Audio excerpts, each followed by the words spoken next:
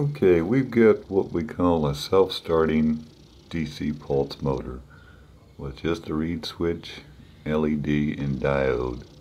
No transistors. I'm going to turn on the power over here, hit the button on the panel.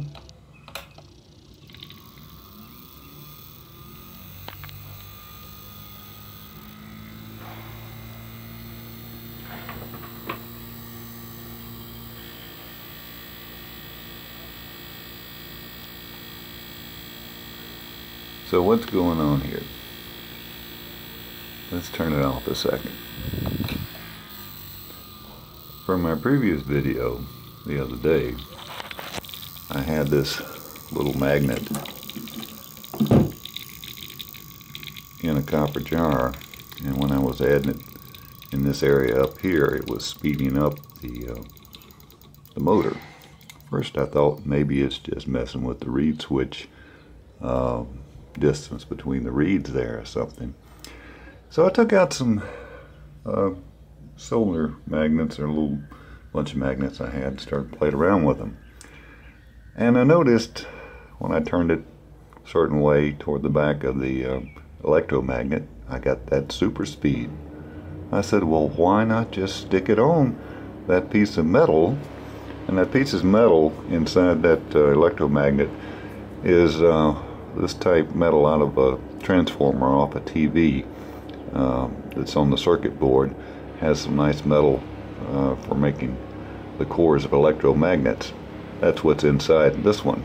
Okay, so I stuck these magnets on the metal on the back. They stay, obviously, touching metal. Here's the interesting thing. The magnets on the wheel are right about here right now. Previously, before this magnet was here, the magnet would stop right in front of the piece of metal. Now, it's when the wheel stops, the magnets are spread between this piece of metal because it has this magnetic field coming in right here, pushing against them. Over here, this diode, this is the negative band over here on the diode, okay? It's hooked up in the conventional way to protect the reed switch. However, I added later on this little LED, and it wasn't lighting up too good. It was hooked up in the conventional way also to doubly protect the reed switch. So I flipped it over, okay? It is actually hooked up to go in the normal way, flow, not to protect the reed switch. So it's not lighting up off reverse EMF, counter electromotive force. It's lighting up in the normal fashion. So basically, if it had no resistance, it would short the circuit out and the coil would never get any electricity. But it has a certain amount of resistance, so when it lights up, it's sharing the negative electricity coming to the coil. So when you start this thing up, what is happening, the magnet over here is just into the field of the reed switch to close the circuit, and this field here is kind of stuck in the middle of the two magnets. It's really ready to shake a little bit or something. But when this thing starts lighting up, when the reed switch starts closing, it changes the resistance in the circuit, so the electromagnet gets a little bit more energy, and it gets past that imbalance, and it shakes and gets going, and auto starts the thing. And this has worked 99% of the time. I think it failed me one time. I'm going to hit the start button again right now. Okay, and it takes a second, but then it just takes off. Also, another thing that I noticed is when I shut this down, I'm making electricity with these magnets going by this coil with the nice core here. I'm going to turn it off here on 3, and if you watch the LED, you'll see it's still lit, and it's dying down slowly because the wheel spinning is making electricity. 1, 2, 3, power off. LED still has minor light in it. Okay, so what I did lid motor has something called Maggie. I made me a mini Maggie the other day. This coil is out of the fan in a microwave. Let me show you what the thing looked like previously. This is one that doesn't have the plates taken off.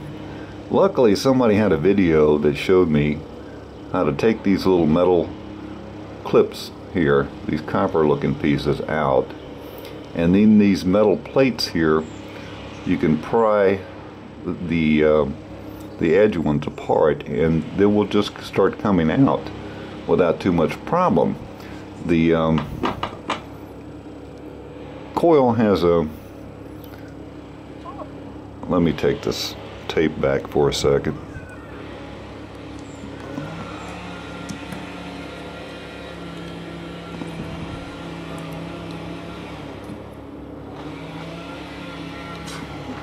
It has a core that basically just slides right there.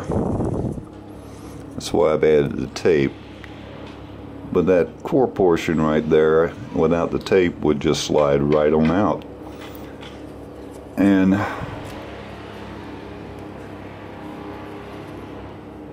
this mini Maggie, as I call it, will light up quite nicely. Let me start the wheel again. And let me put her around back here. And you can see her LED lighting up from the magnets going by. Also, for those curious how this thing is built, I know lid motor always talking about how to get something that'll spin good. This toy wheel off a toy car does have some flat spots on it here, and if you can get a magnet right in there on the flat spots. This has the 4 magnets super glued on and taped around. That holds on real good. This shaft is actually a small drill bit. Okay. And as you can see, the reed switch is held in by some of these wire retainer things, whatever they're called. And that's where we're at today, having fun with a self-starting pulse motor without the circuitry that most people would have to use.